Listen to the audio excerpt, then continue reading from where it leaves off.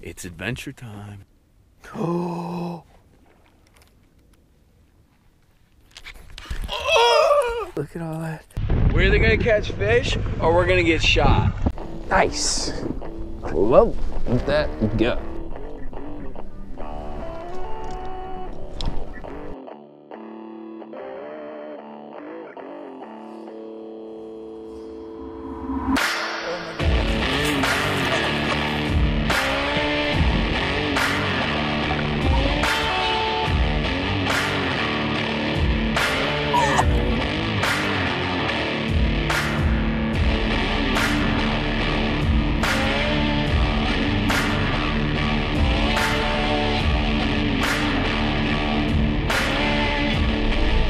Somebody told me there's a lake back here.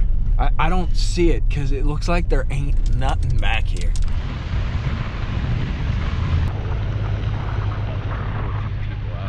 Welcome to mikeybalzz fishing, guys. I am back out. You guys probably remember Dalton from the total backwoods mat adventure, dude. Tough day, but we caught some actually pretty good fish and missed a couple giants. But Dalton once again has me on kind of a cool backwoods adventure. We took some dirt road like 6 miles long, and we're out here on a lake in the middle of Central Florida that he says is pretty awesome. And the water's low, and let me tell you something about when the water's low in Florida. It can mean tough fishing and tough getting around, but it usually concentrates fish so you can catch a lot of fish. Now, obviously, the cat is out of the bag because there are a lot of boats already out here, so people know about this place, even though it's kind of back down a dirt road. But it's going to be interesting to kind of learn how to fish these guys. So we are coming off kind of a front, but at the same time, we're in like a 2 or 3 day warming period. Usually that means a good bite, fish moving into spawn, especially in Central Florida. They tend to spawn a little bit earlier. So it's going to be like a total exploration of someplace totally new. We got the tannic brown water. We got a bunch of grass. We got low water. Let's get out and catch some fish, right? Oh, Beagle, you got to do yoga before we go fishing, right? You gotta go, oh, yes.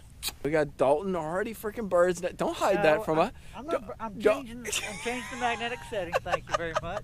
Just remember, anyone that fishes, they're filled with lie and deceit. That's okay. But they're decent people. They're just filled with lies and deceit. All right, guys, before we get this video started, I want to make sure, first of all, that you like and subscribe. Help support these videos. Help support real fishing. I kind of have a template of baits that I'll pull out when I get to a lake like this. This is a classic, you know, Florida, swampy, tannic, kind of brownish water, grass-oriented lake. And there's a few baits that are just kind of standard. So let me show you what I got here. Of course, we got a chatterbait with an easy swimmer. We have another easy swimmer just naked for kind of buzzing over grass. I got a popping frog on right there. And then over here, I got a little more of like my punching style stuff. I got my 1.5 in case we find some mats. I got a 1/2 ounce with a stick bait. That's if we pitch any reeds or any kind of, there's a bunch of isolated pads around here that we'll probably pitch a little later in the day as these fish might move to bed. You got the same thing right here with a tube bait. This is actually my bed rig. This is 20-pound fluorocarbon with a stick bait with a little 1/8 ounce or a 5/16 ounce tungsten weight right there. And then I have a trap.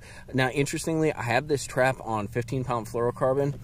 Because there's a lot of submerged grass around here, you can kind of see it on the graph right there popping up.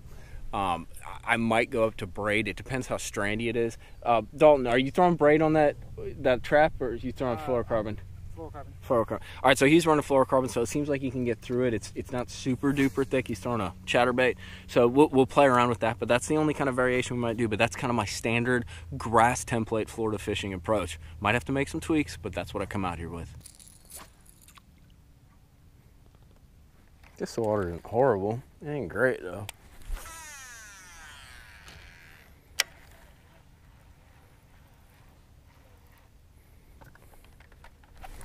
Fish on.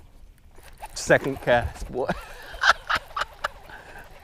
Oh, dude, and I just let it freaking sit. Guys, we got our first fish on a trap. We're actually gonna drop the power poles because sometimes it means there might be a few. Dalton, you wanna cast up here? I don't know if this fish is decent. Oh, it's a good one. All right, guys. I'll get her, dude. I think. I hope. Oh, God, we have a problem. Oh, God. All right, guys. Dude, straight out ahead in front of the boat. What a nice start. What a nice start. Guys, actually, it's funny. I threw a popping frog on one throw, and then I picked up this trap, and really a trap is like a confidence good water covering bait. Excuse me, Buck. We'll let her go real quick. That's a solid one. but a trap will cover water for you. And we just looked, Dalton was like, hey dude, what's the water temp? And it was 61 degrees, which is pretty darn chilly. And a trap is one of those kind of baits where it's that tight, kind of like wobble like that. It's a good cold water bait. You rip it off the grass, you can kind of like suspend it a little, but it's a good bait to fish in cold water when you have these pre-spawn fish.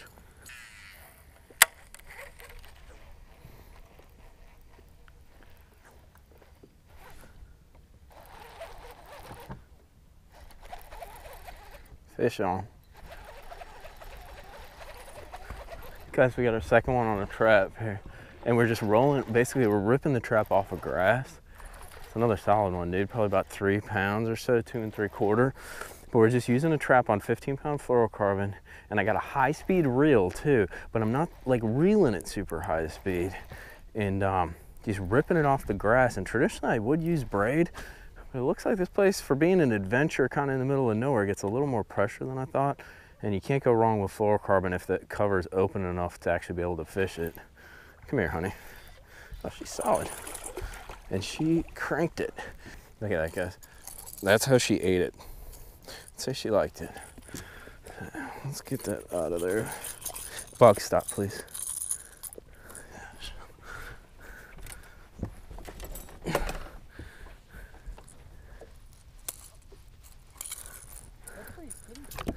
I was gonna say, look at that. She is. Another solid one though on the trap, guys. Awesome. That's just, dude, there's a bed of grass like up in between them two boats. I was just bringing it across and I thought I was hung. And like, hey Dalton, I'm kind of putting the heat on you here, dude. I don't know. I got 2 fish on a trap, dude. Freaking both slammed and Dalton's back here. I think he's working hard on me too. Hey, ripping the bait off the grass. Hey, I'll show you the lakes you catch the fish. I'm a good guide. That's all I'm here for. He's good people. So guys, we got 2 fish thus far. We actually got a lot of boats around us. We're fishing basically what's offshore strandy hydrilla. I'm running a trap. Dalton's running a classic freaking bait, a chatterbait. It's caught a bunch of freaking tournament sacks down here, but it's a perfect bait for this isolated kind of scattered grass. You're running fluorocarbon too, right? Yeah. He's running 20 pound. I'm running 15, and we're just basically, you can watch him right here in the background. We're basically doing this. Ripping the bait off the grass, and that sort of that jerk causes a reaction usually, hopefully, in the bass to bite, especially with these water temps down in the lower 60s. Let's keep it going. All right, Dalton's got fish, dude. All right, I am dropping the pole on that thing. Feels like he's wrapped around a bunch of grass, so I'm just a jackass. Oh, there he is. Nice job, Dalton. Dude, it's funny because like we just felt that grass right there, and I'm like, dude, there's got to be one in there. And you still got that chatterbait on, huh? Hit it like 3 times. Really? Yeah. All right, we're gonna hang out for a second because so guys, oh, that's a solid one too, dude. So there's a patch of grass out here, and Dalton just ripped his chatterbait through it, as you can see by the grass on the bait right there. Solid swamp fish. Yep, she's been caught a couple times. Oh, Dalton does what I like to do with a chatterbait. Dude, a fluke on the back of a chatterbait is the best. That's awesome. Oh.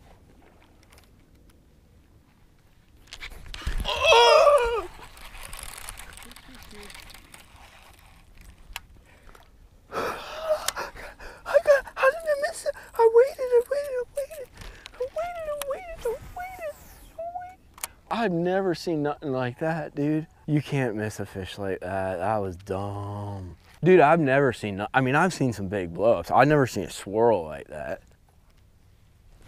Fish on, guys. Took long enough. Got him on a blade bait, dude. We're just flicking it, just nice and slow. Ain't a big one, but dude, she came up and freaking, it's fun catching them like that.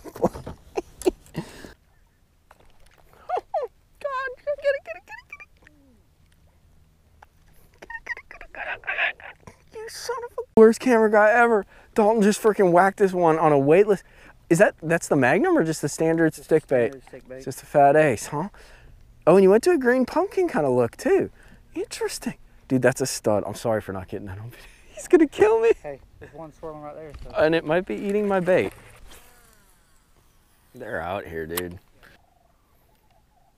Oh my, there we go.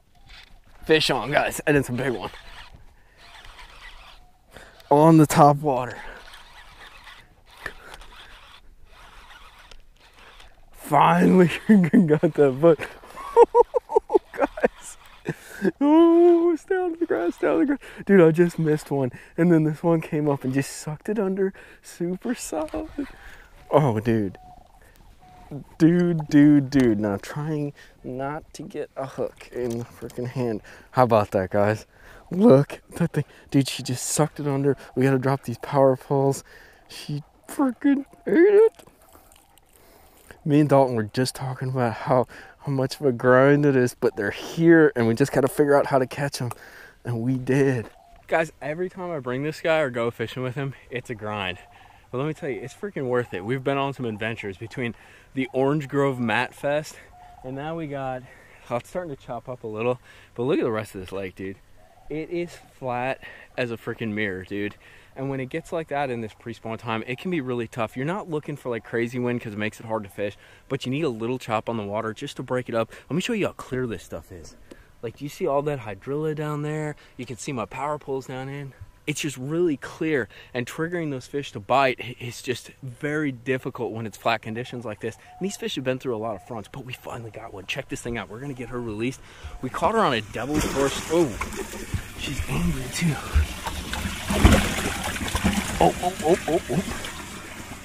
Oh, dude, and there's a fin down in there. You see the fin? She's eating like a brim. Fat girl. We're gonna let her go real quick. See you later. Oh, are you gonna dance?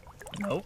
Just a fat girl. Let me show you this bait that I'm catching them on. So down here in Florida, one of the kind of like old school techniques, other than dragging like a big worm, is this guy right here. It's a prop style bait. Some call it a devil's horse. I think this is what you call a balsa bee. But basically it has those props on it and you fish it so slow. So slow. You just want it to kind of go blub blub. Let it sit. Blub blub. Let it sit. And it's freaking, it drives you nuts. But when you have these flat water conditions and these pre-spawn fish, it can be epic, dude. They won't eat anything else. And especially when you have this scattered grass, it's a little tough to fish a worm and drag a worm. But you can get this thing over the top and just do that blub blub. But we're gonna get back after it.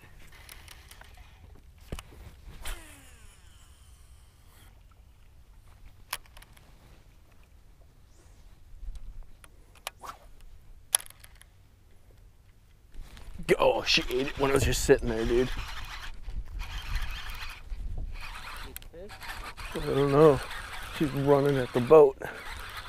Guys, she ate it when it was just like laying there and I freaking didn't even see her suck it under. That's what happens with these kinds of baits. That's a solid one. Oh, that's crazy. Oh, she ate it. Look at all that.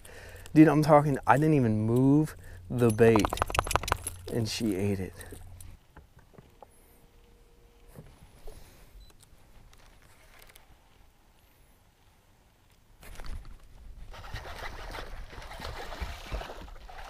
Fish on. Freaking clunked it.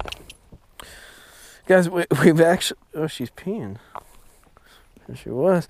Guys, we've kind of switched it up. We're getting a little more chop on the water. So at times like that, like usually they bite a little bit better. Hasn't been our experience, but I got out a chatterbait because we're also fishing. This is where the water mixes. You go from hydrilla to kind of like scattered hydrilla and it dirties the water up a little bit. So we're just trying to mix it up a little bit, trying to find that giant bite. There we go.